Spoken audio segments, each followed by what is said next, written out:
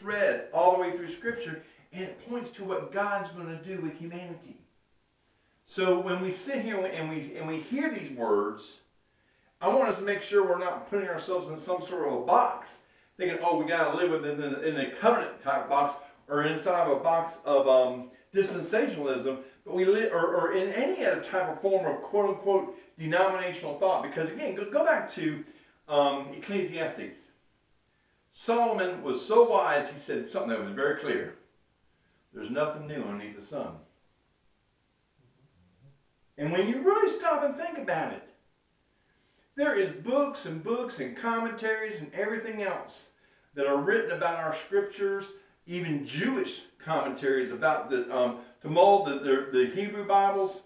And, all these things are good. And then people, it's kind of like finding. And it's kind of like, oh, wow, God's Spirit has shown this to me, and they write the stuff down, and they go and they share it. And that's perfectly fine, because that's all what a pastor does, that's all what a teacher does. That's, God shares to us, and we should be sharing with others what God's sharing with us. But there's not one single truth in certain topics, as there is a truth that God's Word is true. That Jesus Christ died on the cross for our sins. And so instead of getting sometimes caught up in denominational controversies, we ought to just sit there and look and listen and try to understand, why do the Methodists believe what they believe? Why do the Baptists believe what they believe? Why do the Presbyterians believe what they believe? Or the Pentecostals believe what they believe? And understand that everybody's seeing these things, because we've got a mind that God's created, but it's very limited compared to the mind that God has. And so we're in a constant mode of learning about God. Now, that learning has to stay true to the bedrock, and that's Scripture. When people take Scripture and deviate from it, and we have this in the Mormons, we have this in the Jehovah's Witness, we have this in a lot of different cults that have come out and started off being, hey, yeah, I believe in God. And then all of a sudden what happens is they believe in God, but then they start looking at Scripture, and because in their mind frame, they'll sit there and they'll look at things and they try to put God in a box. And they try to fit God into something that only makes sense to them, and then they teach what makes sense to them, and we limit the knowledge of God. Because now we're looking at, it's called a paradigm. If you look at a horse, a racing horse, when a racing horse, they put blinders on a racing horse. They create a paradigm view. So that horse is only seeing one thing. What's ahead of him? He can't see his peripheral vision because that blinder is stopping peripheral vision. So he's working inside of a box. Well, what happens a lot of times, religions, denominations, especially within Christianity, they work within inside of a confined box. And they think everything has to fit within that confined box. But God's bigger than a box. When David wanted to build a temple, and God said, no, you're not going to build a temple, it's going to be your son Solomon. And Solomon builds a temple. God says to Solomon, look, yes, I want to bless this temple, but I ain't living in this temple. I got the whole universe. I can't be just in a temple. God is bigger than a temple. God is bigger than our world. God is bigger than our universe, our known universe, of everything that we can see. And I love the Hubble telescope. I'm a big space fan. I grew up in Florida. I love all that stuff. But I realized all that's done to me is just prove how big and mighty and powerful our God is. And when David writes in Psalms and says, where do I go that I can hide from you? I can go to the depths. I can go to the furthest galaxies. I cannot escape your presence. That's how big our God is. And when we can kind of somewhat conceive that, then we begin to open our minds and say, hey, God, you teach me what I need to hear. And so all this is being said because I don't want, again, it's not to offend anybody that studies a lot about covenantism or studies a lot about dispensationalism. All these things are good, But the problem is that sometimes if we put ourselves in a box, we end up making an idol out of what we believe instead of actually believing in God. And God doesn't want us to make idols over certain topics. He wants us to be available and open to hear His truth through His Holy Spirit. That is set in stone through Scripture. So, like the Mormons, they have what they call the Book of the Covenants. And it's like they believe that God continues to speak.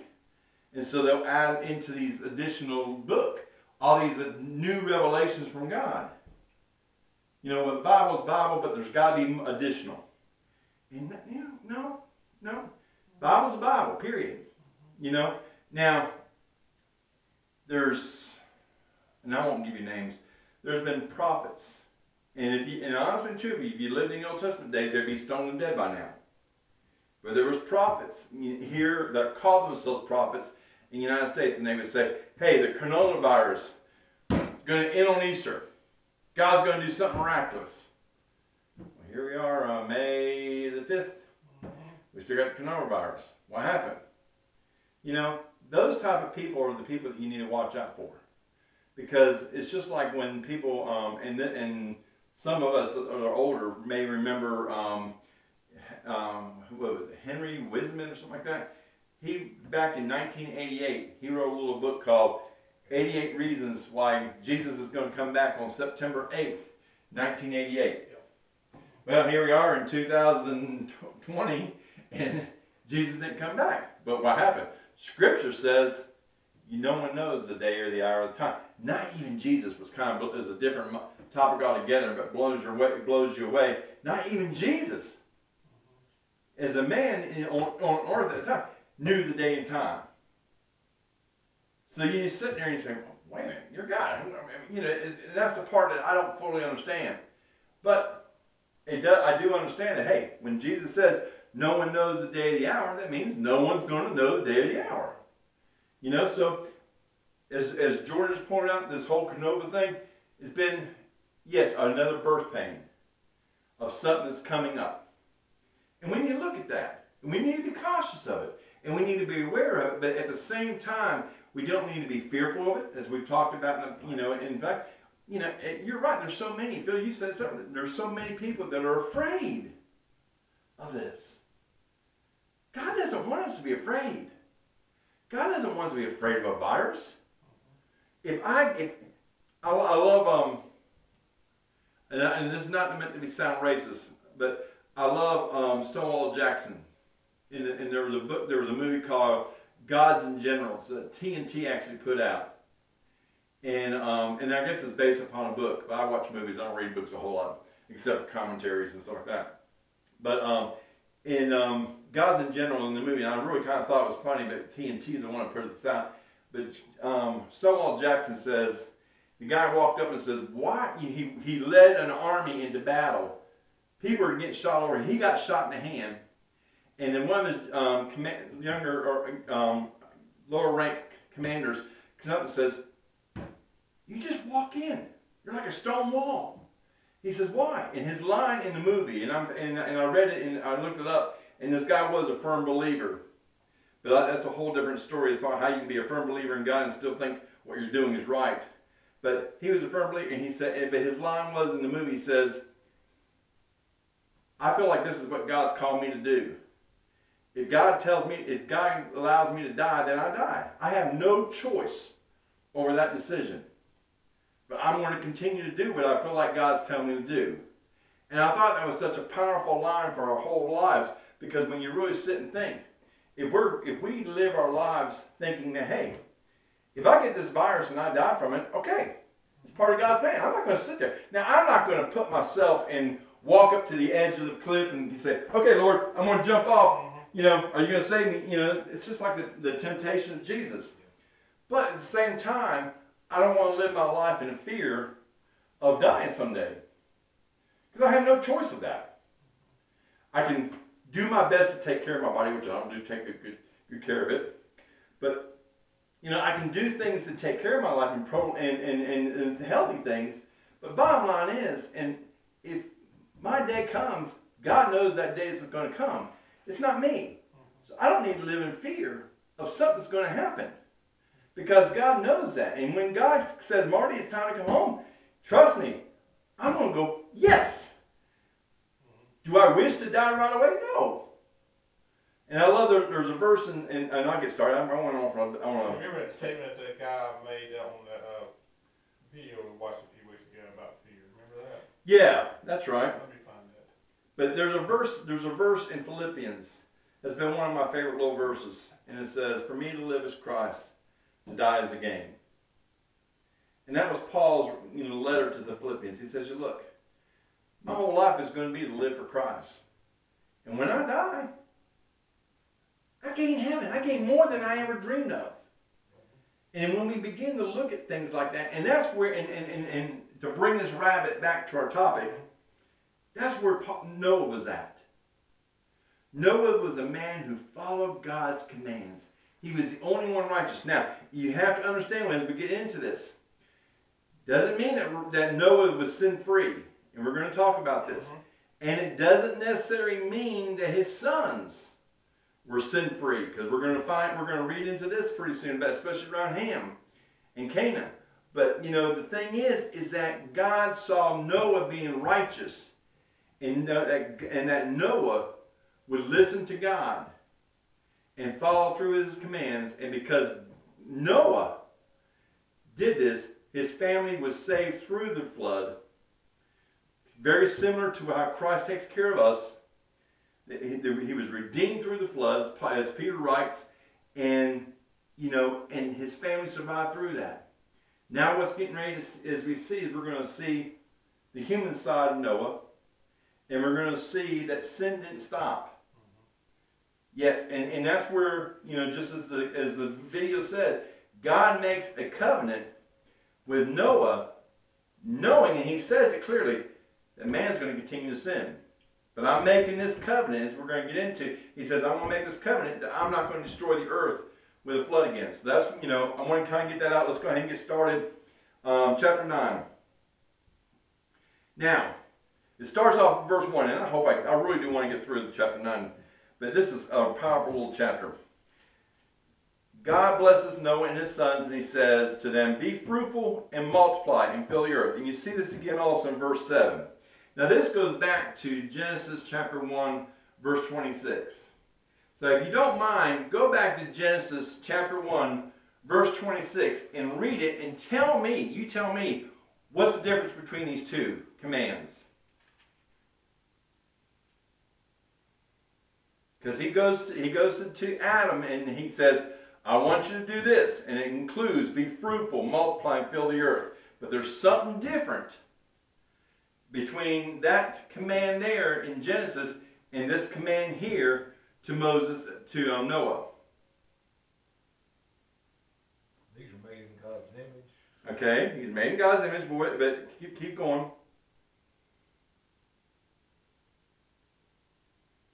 Also says that you're going to rule over it. Okay.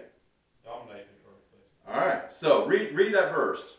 Go ahead and read it out. It says, and rule over, dominate the fish of the sea, the birds of the air, and every living thing that moves upon the earth. Okay? So, let's stop and think here, okay? God tells, read the whole verse. This is 28. And God blessed them, granting them certain authority, and said to them, be fruitful, multiply, and fill the earth, and subject it, put it under your power, and rule over, to dominate the fish of the sea, the birds of the air, and every living thing that moves upon the earth.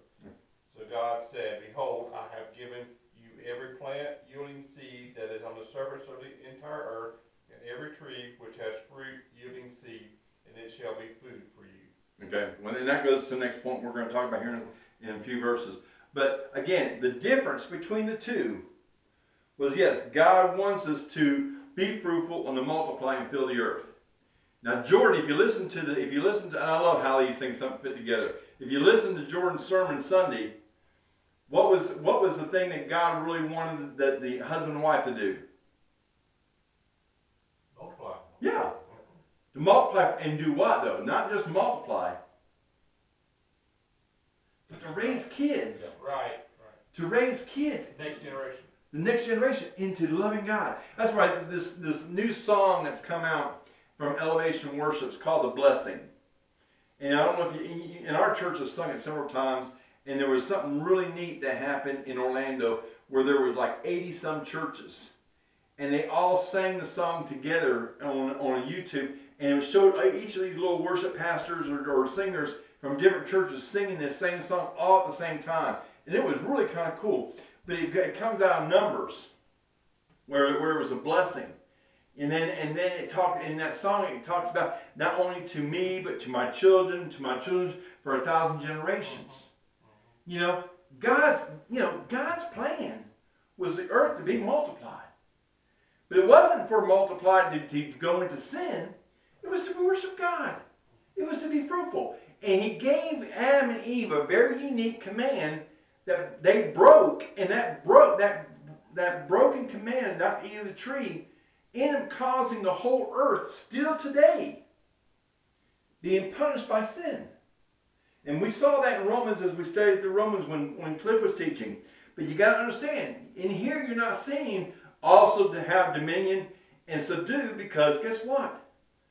When they sinned against God, Adam and Eve, they lost that ability to be in full control. So Paul writes, and Jesus says it, writes through John, says, who's in control right now of the earth? Well, God's overall in control. But who has more dominion right now on the earth? Satan. Yeah. Satan. Right. So you sit there and you say, hey, and Jesus, he breaks that chains, that confinement that Satan and sin has on our lives by dying on the cross. But when Adam and Eve, when they broke the command that God asked them to break, they put ourselves into a place where they don't have the complete dominion and authority that they had when they first started. When they first started, everything was perfect. There was no sin. So the command was, yes, I am creating you, man, both man and woman, I'm creating you. I want you to multiply, to fill the earth, to rule, and to domain, or to have dominion over top of this creation. This is your planet. And so I have no idea what that would look like if they didn't eat the forbidden fruit. But they ate the forbidden fruit, and all of a sudden, now they became a slave. Instead of being one that has the rule and the dominion over creation, they subjected themselves to sin, to Satan, so that he, in a sense, has the dominion and rule over top of us. So, when you sit there and you look at it, what happens is it says, like in Ephesians, that death and the devil were in control, but God, through Jesus Christ, breaks that control. And so, and again, throughout other parts of Scripture, we have a new life in Christ. Not that we're ever going to get to the place that we was in the garden right now, because we're still sinful creatures. But our sins being washed away through the blood of Christ.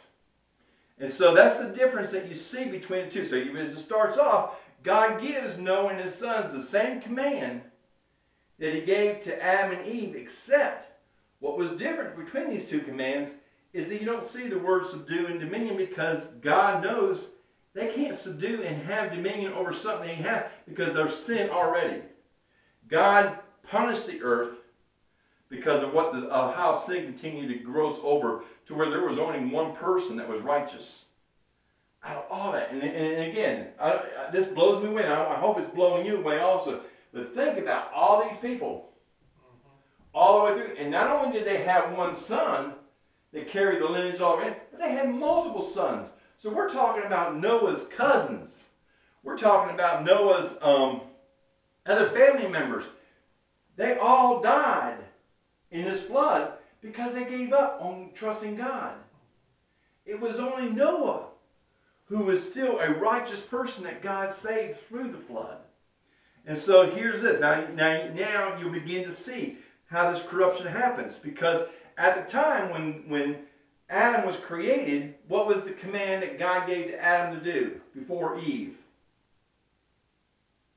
Name all the animals. Yeah. Well, how do you name animals if they're afraid of you?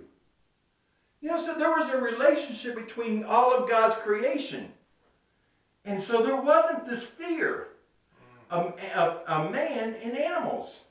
And there wasn't this prey or predator that animals had a fear of man. Because I know we got the hunters. You know, and the turkeys. I've seen the turkeys on Facebook pages and stuff like that. You know, we got this thing. But guess what? Before that, if you was living before the sin and everything, you wouldn't be hunting those animals. Because what did God say? And you just read it. We're going to supply all the food. Yeah. What was He supplying for food? Fruits and vegetables. Fruits and veggies. Everything, but it wasn't meat. Noah's covenant that we were commanded to actually eat the animals. Yeah, and that's where things have changed, because now they're walking out of the ark, and we're going to see, well, there's not a whole lot of vegetation growing yet. Now, yes, there was a dove that came back with a leaf of an olive branch. All the vegetation, by the time they exit the earth, or exit the ark, the vegetation hadn't grown yet. And so, you know, they needed to survive. You know, and so we're going to see here. So the fear, he says this in verse 2, he says, the fear of you and the terror of you will be on every beast of the earth, and on every bird in the sky, and within everything that creeps on the ground, and all the fish of the sea. Into your hands they are given. Every moving thing that is alive shall be food for you. I give you all as I gave the green plants. Okay? As I gave the green plants goes back to Adam and Eve. But now God's opening the door, and He's saying that once this relationship, because you got to sit there and think, there was lions and bears and all kinds of animals that today, you know, today a lion, you know, let's put it this way. A crocodile in America, no, I'm not talking about alligators, alligators. I'm talking about crocodiles. I'm born in Florida. You can walk up to a crocodile and it will run from you. It won't come near you. It wants to leave. You know, there's that fear. I come up to its nest, it's going to protect its nest. But most times, most snakes, most animals will run away from you instead of attack you. Now, yeah, there's some animals, a cottonmouth water moccasin. Trust me, we'd be swinging off a cypress tree, laying into a river, and next thing you know, a cottonmouth water moccasin would be chasing us instead of running away. It's like, okay, don't know if the nest was nearby or what, but they were coming after you, you know. I've heard of stories where, like, the Nile crocodiles or the alligators in Africa, they'll chase after you for the most part. You know, they go for food, and those guys, they eat wildebeest. I've got a video I'll have to show you sometime of an alligator eating a wildebeest, and a wildebeest is like the size of a horse and stuff like that. Grizzlies, I never hunted up in the Montana area and stuff like that. I hear grizzlies normally will chase after you. You know, a black bear, they'll run away from you most of the time. Again, if they're protecting their cubs or something like that, you know, there's a mother instinct that comes in these animals. But majority of the time, when you look at animals, they fear us. Where did that fear come from? Here it is. Now the fear and terror of you on every beast on the earth, every bird in the sky, with everything that creeps on the ground, all the fish in the seas. Into your hands I've given them. Every moving thing that is alive shall be your food for you, and I give it all to you as I give in green plants. Now, you don't see here, only eat clean animals. You know, those rules are going to come down later on. And again, that's, you know, as I've mentioned before, a lot of the laws that were given to Moses and to the Israelites was to help them separate themselves out of 400 years of being confined and living in a very pagan society.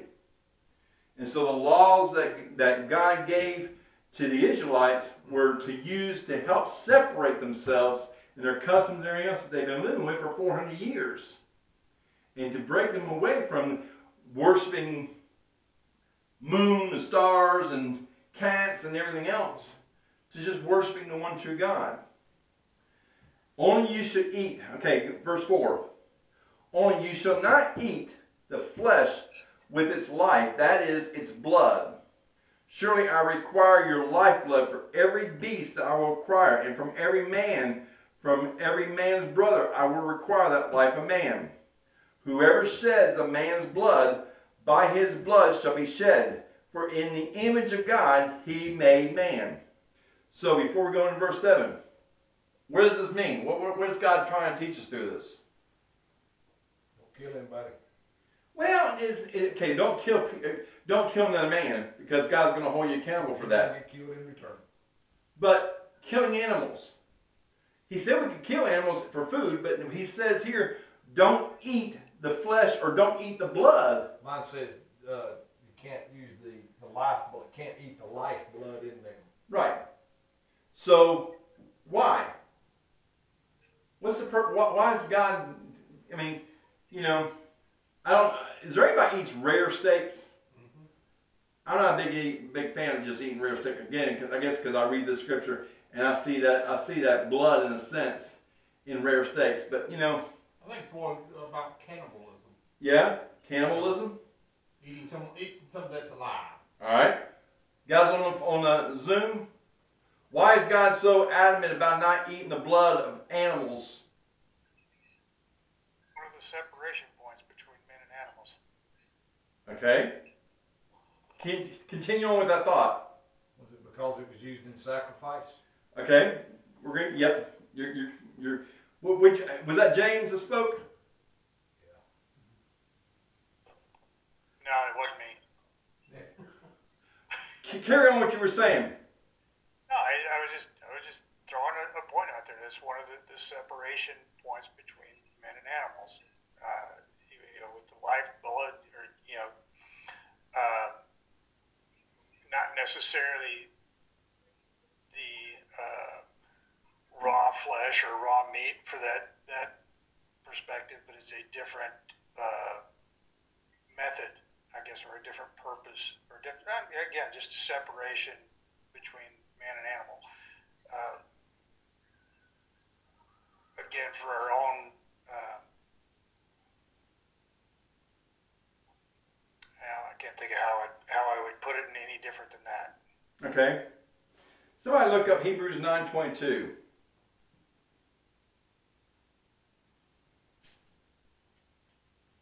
And read it.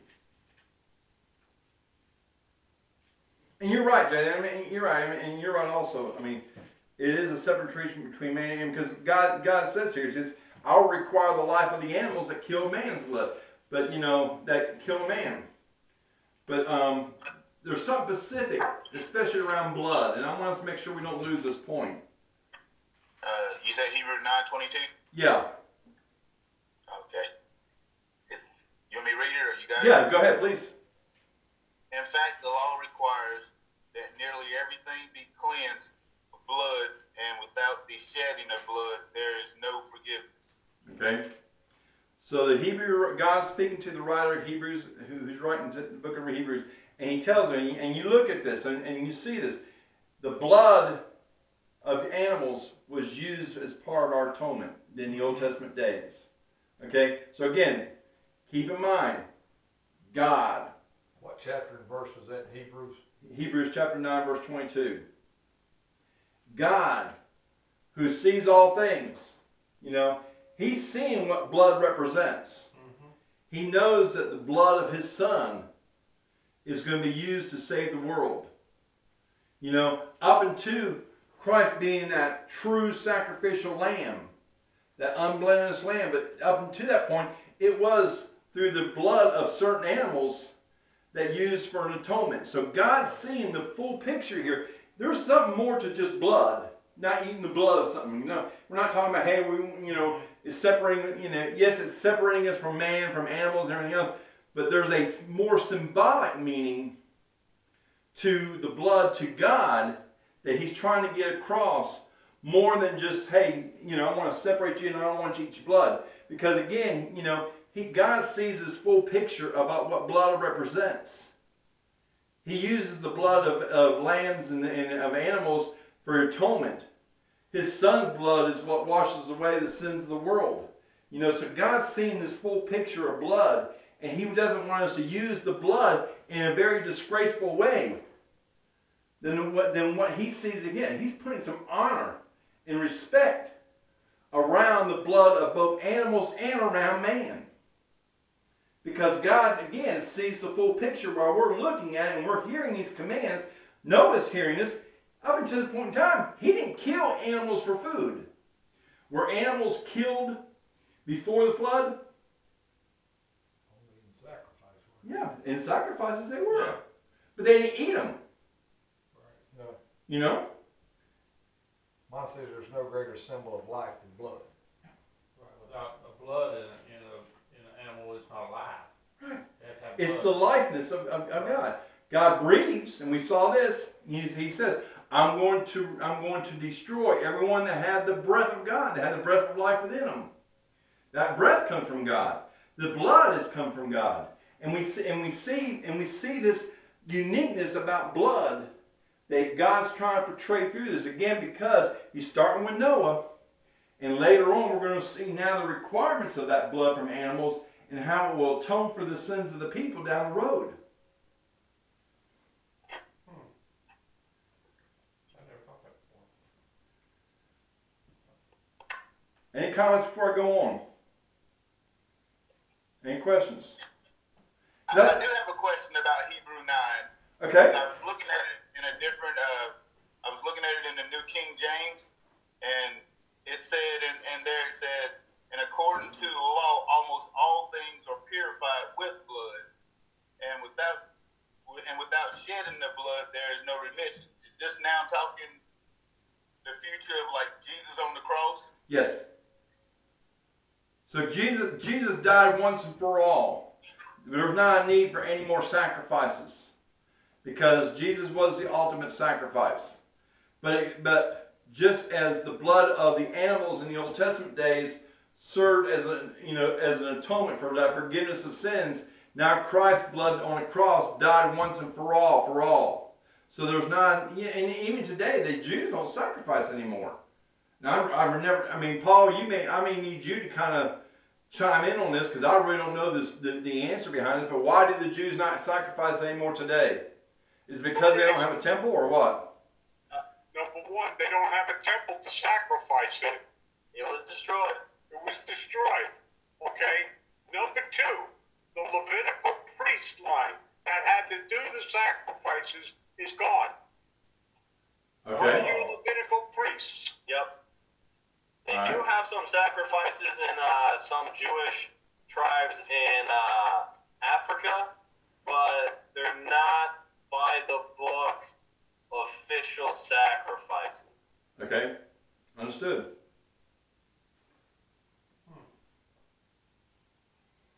Never thought about that with the temple being destroyed. Yeah. Well, that's what I thought. That's what I was thought. I mean, I hadn't really put two together, but that's what I had in my mind, was because there's not a temple. But you're right also about the Levitical priest line, which makes me ponder another thought. But I'm not going to chase that rabbit right now, because I know I would do it. So verse 7. As for you, and again he goes back into this, I want you to be fruitful, multiply, and populate the earth abundantly, multiplying it. Then God spoke to Noah and his sons, and to him, saying, Behold, I myself will establish my covenant with you, and with your descendants after you, and with every living creature that is with you, the birds, the cattle, the wild living creatures, every beast on the earth with you, all that come out of the ark, even every beast of the earth. I will establish my covenant. And again, I want you, that was the reason for showing that little video up front. A covenant is an agreement that God makes. Now, one thing you'll learn, and you probably know this by now, God has never broken any of his covenants. Period. God sets up a covenant. He will not destroy the earth by water again, period. Will the earth be destroyed again? And Peter writes, he says, yes, it will be through fire. You read Revelation, you'll find out. It gets very hot. There's a lot of different, it's almost like the plagues of Egypt that God brings upon the earth, and there's going to be a major destruction upon the surface of the earth. But it will not be through flood. But God's making this agreement with all of humanity. And as the Bible Project put out, and it was interesting, this has no condition. It's not like, okay, I'm going to do this flood, and I promise not to flood the earth only if you do this. This covenant here has nothing to do with what man does. In fact, we'll see this in a minute, because God knows a man's going to continue to sin. But he makes a covenant. He says, I establish my covenant with you. And he says, this will be the sign of my covenant, verse 12, which I am making between you, me and you, and every living creature that is with you, for all successive generations. I will set my bow in the clouds, and it will be a sign of a covenant between me and the earth. So, question. Up until this point in time, did anybody ever seen a rainbow before? Why? Never seen rain. Yeah. And never seen rain. Now, science teaches us, how is a rainbow created? From the moisture particle. Okay. Reflection. It's a reflection. It's like a prism. Yeah. Prism. And so, I'm sorry, what? Through the refraction of light in a prism. Yep, that's exactly right. So, I mean, again, God's not doing some mystical thing. God uses the elements and the laws and everything else that He's created in creation. And so God is using this rainbow. Now, this rainbow has multiple colors because the prism shows multiple colors. But it's kind of interesting. You go to Revelation, and John is looking at the throne of God, and he sees a bow all around the throne. Not just a half bow, but one half of a bow, but a bow. And by the way, that bow is a different color. It's green. But then there's these reflections of light that comes from the throne that's all different colors. So, but he sets this bow in the clouds, and he says, this shall be a sign of a covenant between me and the earth. Okay, not just Noah. This is for all generations. And it shall come about that when I bring a cloud over the earth, the bow will be seen in a cloud. And I will remember my covenant, which is between me and you and every living creature and all the flesh. And never again shall water become a flood that destroys all flesh. When the bow is in the clouds, then I will look upon it, and I will remember the everlasting covenant between God and every living creature and all the flesh of the earth. And God said to Noah, this is the sign of the covenant which I have established between me and all the flesh on the earth. So again, a very key point. God is making a promise. And that's what a covenant is. It's a promise. It's a partnership. But in this partnership, God is making this partnership between Him and all the earth. The earth doesn't have to do anything. All the flesh, the animals, the people, and everything else don't have to do anything specific that would break this. This is an established covenant. This is an established agreement that God is making with all of mankind, including all the animals of the earth. And He says, this is going to be it. I'm using something that I created because you've never seen rain before. But now when I send the clouds over and it begins to rain, I will see that bow. Now again, I love the word remember. How we talked about remember last week? When God remembered Noah, it's not like God forgot. It's not like God's forgetting His covenant and goes, oh yeah, that's that rainbow. I remember now. Again, that's not what that remember means. It's not a forgetfulness of God. You just have to remember that God's seeing this full picture. And as He sees that rainbow, that's just a constant reminder of a covenant that's leading to the salvation of all man. So is the rainbow the only covenant that has a picture image like that? Yes. Do you agree with that, Paul? Yes. Yeah. It's the only I one. never thought about it that way, but yeah. Is there Another covenant of God that has a picture image. that has a symbol of that covenant? Yep. I never thought about that one, but yes, that's a true statement. You mean a sign of Yeah. the covenant? Yeah. Well, that's the only sign like that I know, but other covenants also had a sign. Yeah, the only other covenant I could see is technically having a sign would be communion. It's the only other one that that I can think of as at least something that when we see and or do, that it represents a covenant. Okay. But it's the only thing that has a God-made sign. Yes. Yeah. Yeah, because the covenant with Jacob was just that he'll make them a tribe of many people. So the 12 tribes of Israel giving him and from that line will come the Torah. And then I don't remember. I haven't actually reread the one with David, so I can't speak about that one much. Well, the symbolism of the covenant with David would be the Jesus. Right. Lineage. Right. The line of David. Yeah. That's Jesus coming from the line of David. Right. Okay. But again, I mean, I really hesitate on imageries because again, there's a lot of Christian religions that use imageries that almost turns into idols, and Catholicism is one of them. All right. So before we leave verse 17, because what we're going to do in the last half of this is now we're going to begin to see, okay, God's rescued the family. He's provided the covenant. He's provided the food and everything else. Is there any questions or anything that we want to discuss or anybody wants to else share what they've learned through this? So I wonder at what point did humans begin eating fish? Probably at the same time. Because he says all living creatures. Well, it's strange how that a lot of the disciples are fishermen. Right. Mm-hmm. Makes you wonder how they knew a fish was there. Nor does it really state in the Torah's annotations. It just says that after the flood is when God gave the commandment that we could eat the animals of the land and the sea. Yep. Because again, there was no fear in any of the animals. And I would assume that would be true with any fish or animals that live within the water. Let's see. Hey, Marty. Yeah.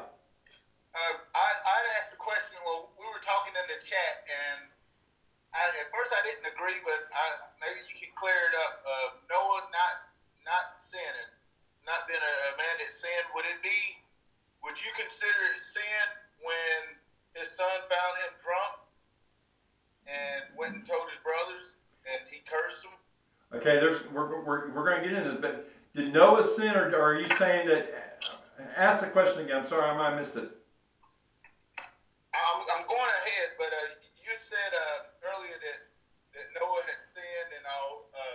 He was a righteous man, but I think you said he sinned. And at first I was like, no, I don't think he sinned. Mm-hmm. But then thinking about his son that seen him drunk, would that be considered sin when he cursed him? You're right, Noah's going to curse Ham, and not only just Ham, he's actually going to curse Canaan, and we're going to talk about it in a minute, who is really his son of Ham, but because of what Ham did and the disgracefulness of what Ham did. Now, let's go ahead and get into it. But I think Michael wants to know if the actual cursing of his sons would be considered a sin. No, the cursing of the son is not a sin. The cursing, and I call it more of a prophetic spoken word of what's going to happen in the future than a curse. I mean, it is a curse in a sense, but it's not a sin to curse what he's cursing here. He's actually, God is providing him a prophetic glimpse of what's going to happen in the future. And so God gives Noah this prophetic knowledge of what's going to happen in the future. And let me dive into that in a second. Don't get too far, because we're going to hit upon that in a second.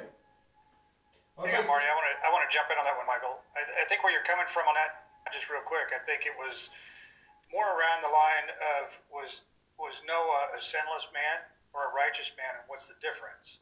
Right.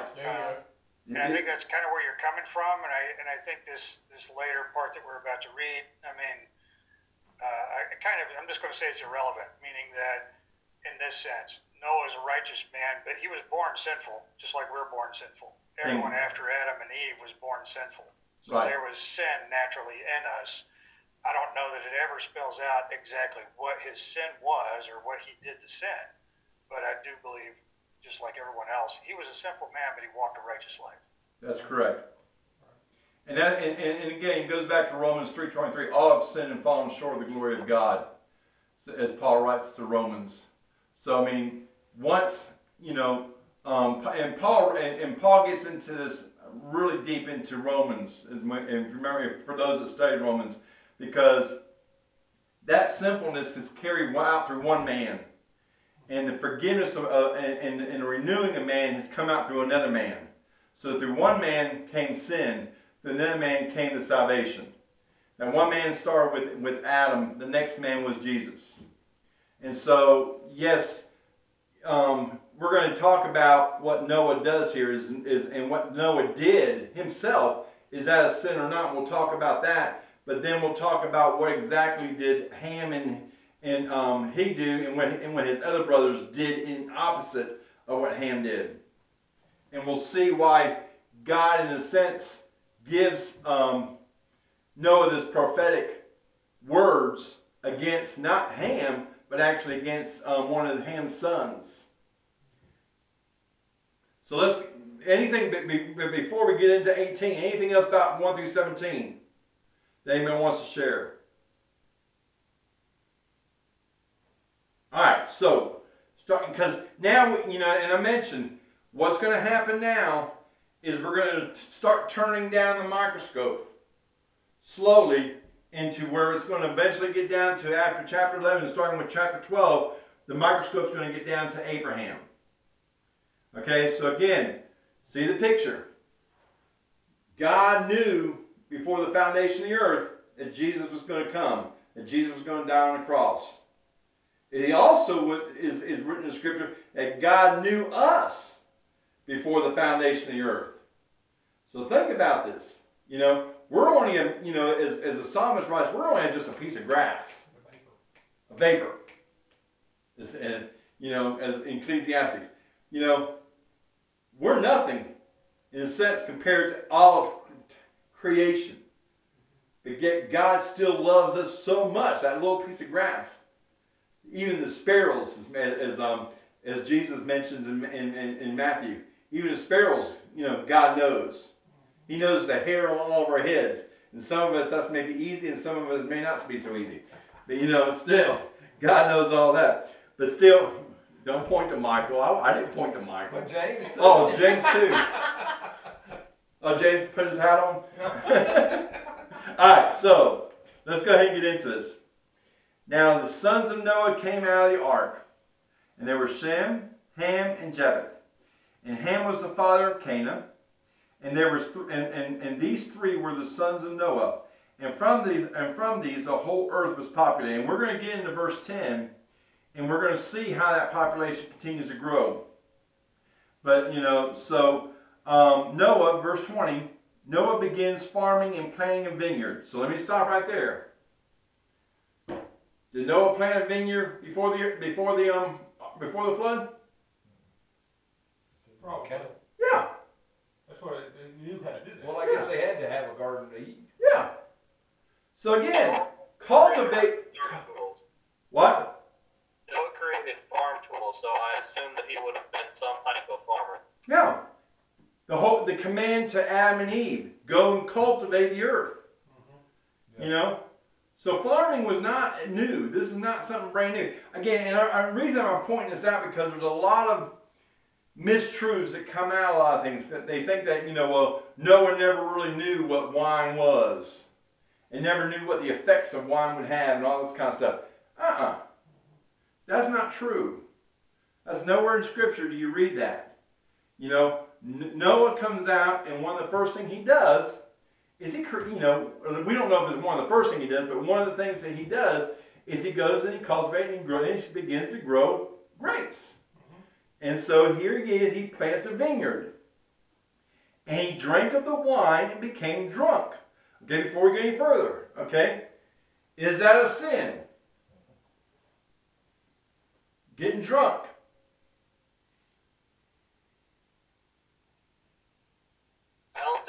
drunk is a sin, but I think getting drunk can lead you to sin. Your actions while doing Not by itself. Okay? Everybody in agreement with that? That's true. That's a true statement. You know, drunkenness, let's put it this way. Everybody, don't misunderstand me. I believe in the sanctity of life. But everybody jumps on the bandwagon for talking bad to women that have abortions. And, you know, and from Don and I, who our lives have been around nuclear power plants and everything else, there's a thing called root cause analysis. Abortion is not the problem. Abortion is a problem, but it's not the root of the problem. You know, and it goes all the way back to what Pastor Jordan's talking about the sexual immorality that goes on in people's lives. And how that sexual immorality, and again, where did Jordan teach about adultery? Or maybe I'm missing, was it Jordan, or maybe it was in the Ten Commandments series, I'm sorry. But anyway, we're also studying Pastor Robert Morris's Ten Commandments with another small group. So I may be getting these two mixed up. I'm getting old. Not as old as Paul, but I'm getting old. But still, you know, you sit here, is getting drunk a sin? No, not exactly. But we're going to watch what happens here. What happens, and whether you call this sinful or not only does he get drunk, but he's uncovered himself inside his tent. Now you go, okay, Marty, that's not really a sin either. You know what I mean? You know, some people go to bed naked. All right. You know, I'm not going to say it's a sin, but in that sinfulness, and I love how you said it, in him getting drunk led to, and I'm not going to say what Noah did was sinful, but what Noah did was a disgrace to himself that led to a bigger problem. But it started off with what Noah did, and by Noah getting drunk and being naked and laying himself and getting drunk to where he ends up passing out and being naked, not to say that, hey, he's in his own tent. You know, can he be naked in his own tent? Yes. You know, but still, what happens is because of this drunkenness. Now you have to ask the question: why did Noah? And again, you know, there's nothing in Scripture that tells us that he didn't know what wine does and everything else. But I'm going to make a safe assumption that he knew wine was wine and that you could get drunk off of wine. You know, so now the question is why did Noah do this? Why did Noah get drunk in the first place? This is speculation. You're not going to find it in the Scripture. But I want you to kind of think through this, because sometimes just understanding how people react in Scripture helps us understand how we can not react the same way. It says in a Torah annotation that Noah actually craved wine, and in verse 20, when it comments that Noah debased himself and planted the vineyard, he debased himself because he craved wine so much that he planted the vineyard over other crops first. Oh. Yeah, that could be true. I'm not going to argue with that. That's a Jewish perspective. What else? Why did Noah might get drunk?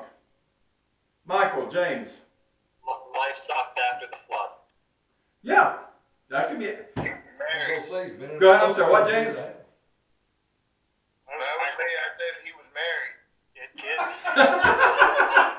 All right. We need to record. We need to take that one out of the recording. Michael said that. We're going to leave that in there and blackmail him. Anybody else? I mean, here's my thoughts. There's nobody else around. You know, think about this. We've been living under the stay-at-home policy. And the news is not reporting it, but so I'm not going to say it's happening, but I'm not going to say it's not happening, but President Trump, in his briefings in the past, says he wants to get back in America because if people continue to live at home and don't work, people are going to commit suicide. Now, you know, again, I don't think the news media is picking up that. Is there's been suicides because of this? Probably so. But just think about it. I don't know about you guys, but I'm not a homebody. I like getting out. I mean, I could have done this like, like James and Michael's doing, and I could have just taught over Zoom. But I've been teaching over Zoom, I've been leading meetings and holding meetings over Teams and other media things all day long. I got tired of it. Marty Vance, I gotta get out. I go to Lowe's just to get to Lowe's, just to walk around. Right. Yeah, I need to get things, but I don't like being around people. So I'm thinking about Noah. It's him, his wife, his sons and their wives, period. And animals that now have a fear of him instead of being friendly to him. And I'm thinking that, in a sense, there's a sense of depression going on here. That's happening here. And Noah's planting a vineyard. Maybe it's because of what Kip says. Maybe it's because, like with the Jewish thought, that, hey, he put that over top of the other things. It doesn't say that in Scripture. But still. Craves wine, but that depression could be a very plausible reason to why he craved it, as an escape from the reality of nobody else really being there. Right. And here to me may be part of what you may consider sin, is that we sometimes use drink to escape reality. And so, people use drugs, they'll use alcohol, they'll use their jobs, they'll use a lot of different things to escape from the reality of the situation they're involved in. And so in my mind, and again, there's nothing in Scripture that's going to back this up. But why did Noah get drunk? And in my mind, I'm just sitting here and I'm thinking, what else? I mean, here he is. Everyone else has died. All of his family members that he knew. And these guys lived long times. Noah was a righteous man, but as James also pointed out in answering Michael's question, he was not a sinless person. He was a righteous man. When we get into Abraham, we're going to find out that Abraham is a father of faith. He is. It could have been super simple, He didn't know how long he was going to be on that boat. He may have only packed enough alcohol for, a few minutes. It ended up being a year. He may already had alcohol on the boat. That's true too. Again, we don't know. We're making speculation. But here's the speculation I want to get across. Is that, and to find ourselves in the same situation. When you're faced with a difficult situation, what do you turn to? We're going to see Abraham later on. We'll see Abraham, and God's been blessing him and making covenants with him, and yet he still runs off to Egypt and lies about his wife. It doesn't make him to be a perfect person. We're going to see David, another person that God makes a covenant with. David was not a perfect person by any shadow of a means. But it has nothing to do. We're not perfect people. But God still loves us, and God can still use us. And God used Noah. So let's continue on. What time is it? Ooh, I want to get done. Okay. Noah. Where were they starting? Huh? Where were they starting? So Noah drinks. He's drunk. He uncovers himself in his tent. Now watch this. Ham, the father of Canaan. And again, you have to keep in mind also who's writing this. So who's God speaking through to write all what we're writing? Okay, so Moses is kind of like, you ever heard of the story 20/20's hindsight? Or hindsight's 20/20? Mm-hmm. Moses is God's inspiring him to write these things out. No, Moses wasn't there, but he's referring to Canaan because he knows what the Israelites are going to be facing pretty soon when they go into the promised land. So there's a lot of emphasis at one point because of this.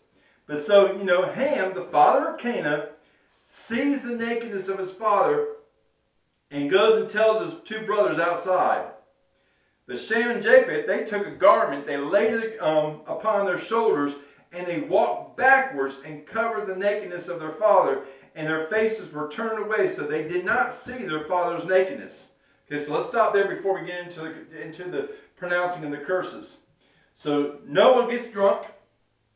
He's laying naked in his tent.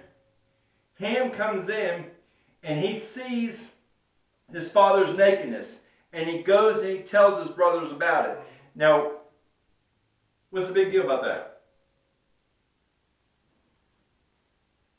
The issue is that unlike Shem and Japheth, instead of taking a garment and covering him, the root words of what's used in those sentences were that he leered and kind of laughed and found his father's state amusing rather than taking care of him in that state. That's right. There's the Hebrew word used in the viewing has more to do with a sexual connotation than just a simple glance and, oh, hey, look, my dad's naked, and making a jest out of it. So the actual Hebrew word is also used in other places in Scripture that refers to sexual immorality. So what Ham does, we don't know. I mean, he doesn't explicitly say what. And so again, there's a lot. You read the commentaries there, and there's some that say, "Oh, it was homosexuality and a lot of other stuff." You know, we don't know that. I'm not going to go down that avenue. But what we do know is that Ham looked at his father. He made jest over it. You know, that jesting could have been more of a sexual connotation and anything else. And in a sense, seeing his dad naked, he makes jest out of it, and he uses it to belittle his father to his brothers. And so his brothers, on the flip side of that, they hear it and they do the respectable thing. And so they put a piece of cloth over them and they back up, not even looking at their father's nakedness, and they cover up his father's nakedness and stuff like that. Ham doesn't do that. Now, you're going to get here and we're going to see that Noah's going to curse Canaan. And my wife and I was talking about it. She goes, well, why did he curse Ham? Why did he curse Canaan, his son? And again, and it may be, in Jewish writings, stuff like that, but some commentaries will go, well, it's because Canaan was with his dad when they saw, when Canaan saw his grandfather naked, he was with Ham when he walked in the tent. There's nothing in the Scripture that says that. So again, there's some things we just don't know why it happens, except we do know this. There's a prophetic statement being made here that God's giving to Noah about a curse to Ham's son. And you'll see, as we get, and we're not going to dive into, trust me, we're not going to dive into chapter 10 and go verse by verse by verse. But I challenge you to go and read chapter 10 because it's a laying out of all the nations. Got some information on the curses Canaan. What it says in here is that Ham sinned and Canaan cursed, but because God had already blessed Noah and his sons, and therefore a curse cannot be override a blessing that was given by God, he cursed his son instead, so the descendants. Ergo, kind of like the sins of the father transgress and pass on to the son. So since he couldn't technically override God's blessing to Ham, he cursed Canaan, and also, if I'm not mistaken, Canaan technically castrated Noah at a later time. Okay, that's not in Scripture anywhere either. So again, I don't know about that part, but yeah, what you just said first makes a little bit of sense.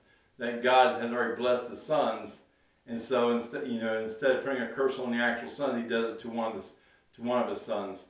But and that makes sense. That does. But then it also makes sense to realize that who's writing this, and it's a prophetic statement of what Canaan is going to represent.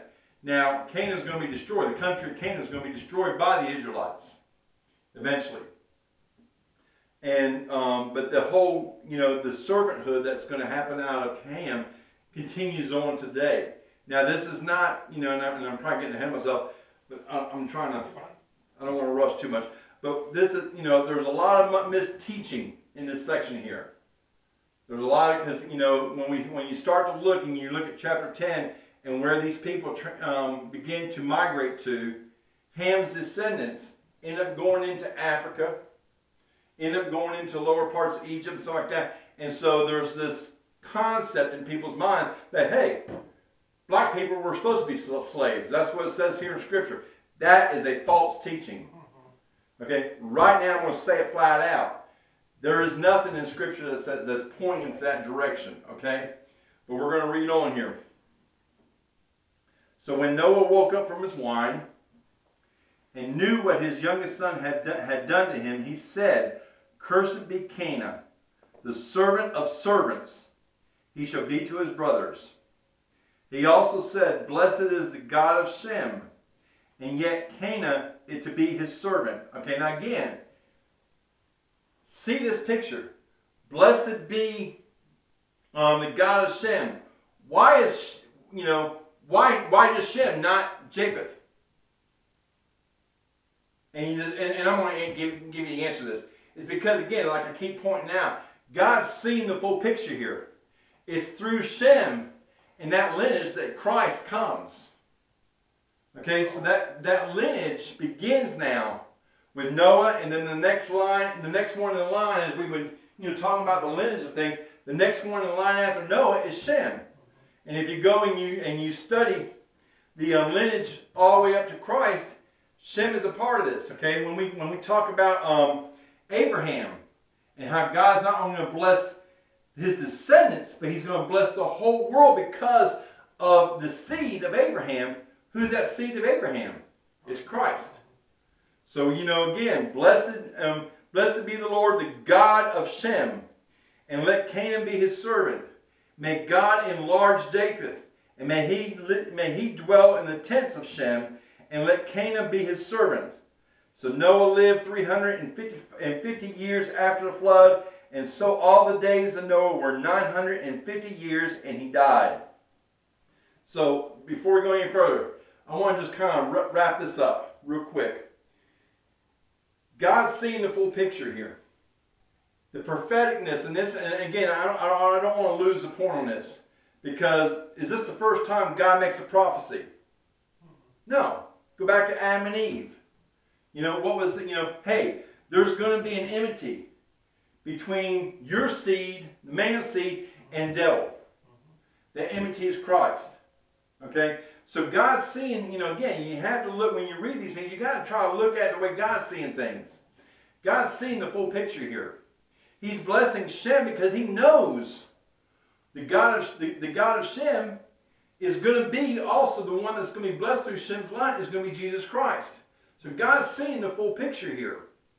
And so he's seeing, yes, and I agree, and I'm not going to argue on what you're saying there, as far as God had blessed Ham, so instead of cursing Ham, he curses his son, but he only cursed Canaan. He didn't curse the other sons of Ham. But you'll see, as we continue to study, and as you read chapter 10 and get into chapter 11, you'll see how that seed of Ham continues to, that sinfulness continues to erode away in that whole family. Into where you have Nimrod, and you have the people now, all of them can speak one language, and they're starting to build this temple. And up to the sky. Totally opposite of what God wants. And God says, hey, look, we got to disperse them. I'm going to confuse their language.